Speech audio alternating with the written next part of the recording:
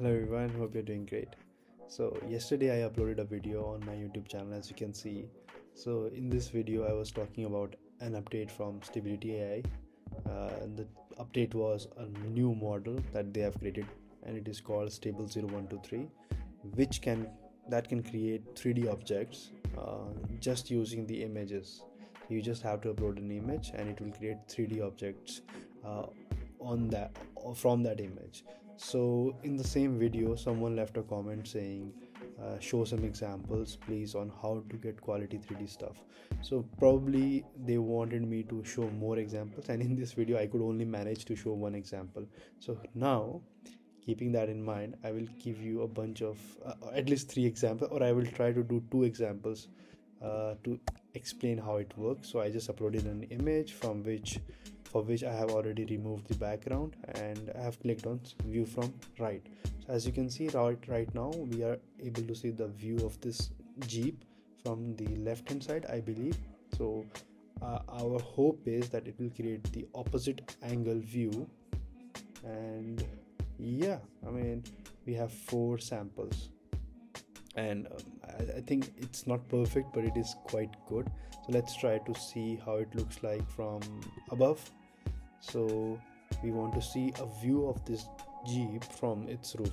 So the roof should be appearing from above first. So yeah, I think it's almost done. Yeah, I think this is impressive.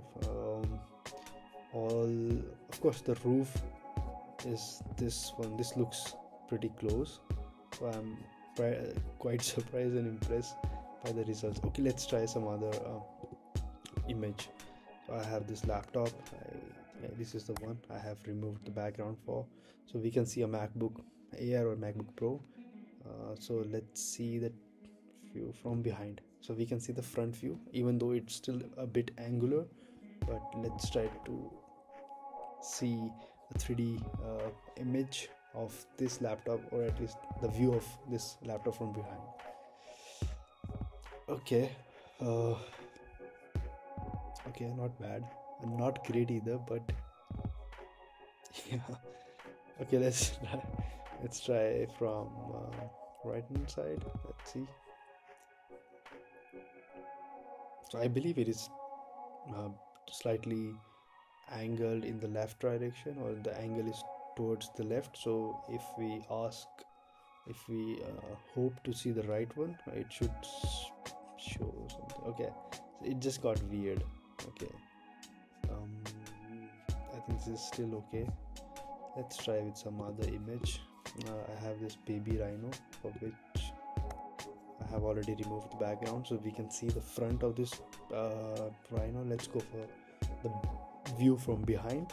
So yeah, so far I think for the Jeep it was pretty good. For the laptop it was meh, like 30%.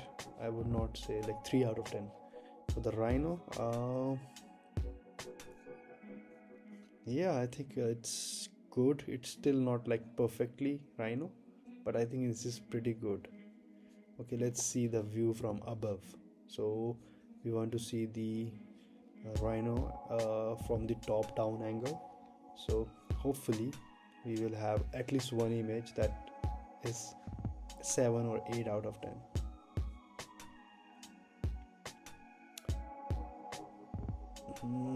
I don't think this is good. I mean, this is still 2 or 3 out of 10, but yeah.